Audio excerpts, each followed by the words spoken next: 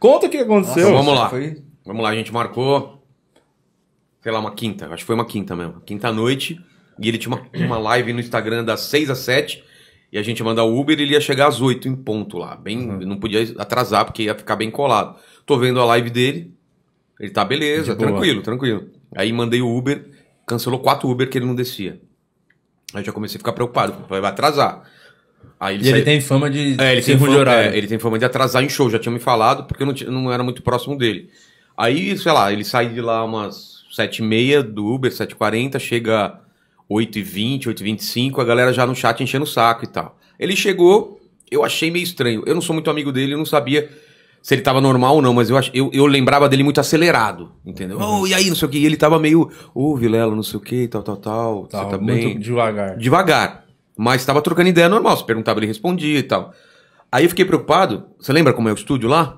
Sim. Aí a gente falou, vamos fazer o teste de som, porque a gente tá atrasado? Ah, vamos. Ele sentou no banco do diretor. E falou, vamos. Aí eu falei, caralho, velho.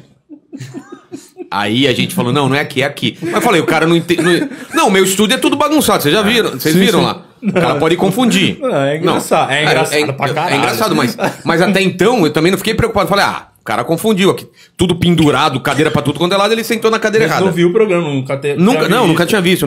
Aí se o cara tivesse já assistindo alguma coisa, ia saber que não era ali. Onde tá a luz e as câmeras apontando pra lá. Hã?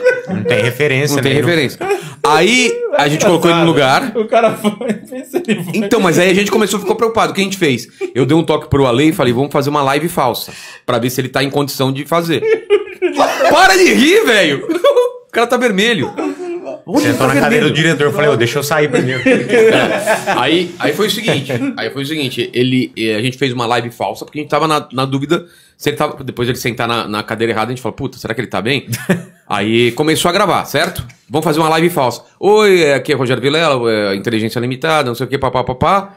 E aí troquei ideia com ele, durante uns 2 minutos, pra ver se ele tava bem. Tava bem. Fez piada, eu falei, qual é o presente inútil, porque eu sou um cara interesseiro. Ele falou, interesseiro ou interessante? Eu falei, o cara tá fazendo piada, tá legal. Aí fiz mais 2 minutos, fiz o sinal pro diretor, falei, caiu o link aí, Evandro, agora a gente vai fazer de novo. E aí era pra valer.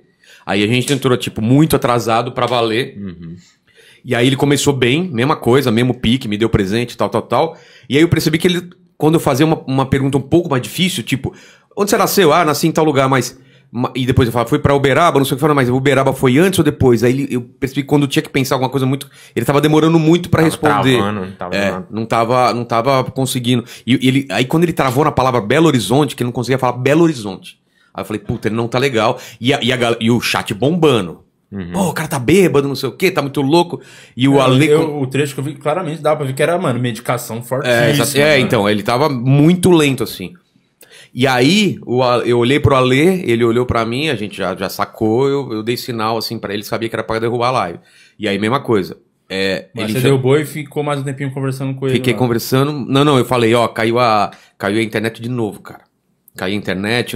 Mas vamos tentar. Ele tava muito querendo fazer. Ele não tava se ligando, entendeu? Mas você achou que era o que a princípio? Eu achei que era remédio. Você achou que era... Eu parecia assim. O cara tomou muito calmante, alguma coisa. Muito letárgico, né? Porque não tava 6 às 7, ele tava bem. Nesse tempo que ele demorou pra descer no Uber, ele deve ter tomado algum calmante pra dar uma relaxada e deve ter batido na hora que ele sentou lá. Porque quando ele chegou, ele tava bem. E tava aumentando. Quanto mais passava o tempo, mais ele ia ficando lento. Aí eu falei, cara, caiu a internet. Falei, mas não, a gente tenta de novo. Eu falei, puta, cara, aqui chove, tudo cai. Porque ele não tava entendendo que ele tava mal. Então não adiantava falar que você tá mal. Porque toda hora eu falava assim, você tá bem? Ele falou, claro que eu tô bem, não sei o quê. Ele não tava se ligando. Aí a gente levou ele pra casa. Fiquei toda hora, e aí, você tá bem? Vai dormir, tal. Amanhã a gente conversa. Não, eu mandei o Uber, falei pro Uber que ele não tava bem, tal. E eu ficava toda hora, quando você chegar me avisa, tal. Ele chegou, falou, Vilela, tô bem, mandando uns áudios assim, eu tô bem. Falei, cara, tô preocupado contigo, não sei o quê. Você vai dormir agora? Falei, vou. Então, quando ele dormiu, amanhã, logo quando você acordar, me liga ou me manda um áudio que eu te ligo. Aí, beleza, ele acordou no outro dia, aí ele já sabia, puta enxurrada de... Ele já tava ligado. Tava ligado porque roubaram o nosso... A gente interrompeu a live e deletou.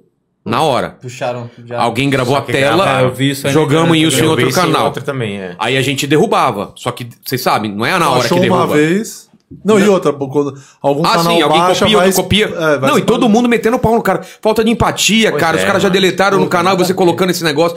O cara tá mal, não sei o quê. Todo mundo enchendo o saco e o cara não tirava. Aí a gente teve que derrubar. Aí derrubamos um, derrubamos dois. E não tá derrubando até agora. Volta e meia pinta um aí, entendeu? Foi no New York treta, apareceu um monte de coisa, assim. Mas basicamente ele se ligou só de manhã porque começou a receber os Whats. Ó, tem esse vídeo aqui. Falou, Vilela, o que aconteceu ontem? Aí eu expliquei tudo pra ele. Aí ele me explicou. Ele me explicou toda a história. Eu falei assim, cara, eu não vou dar nenhuma... Tá todo mundo me pedindo pra eu explicar o que aconteceu. Eu vou deixar você se explicar. Eu não quero explicar. Porque ele me explicou o que ele explicou depois no sábado. Que não sei se vocês assistiram. Ele voltou lá. Eu não vi. Então foi bem pesado. Foi bem pesado.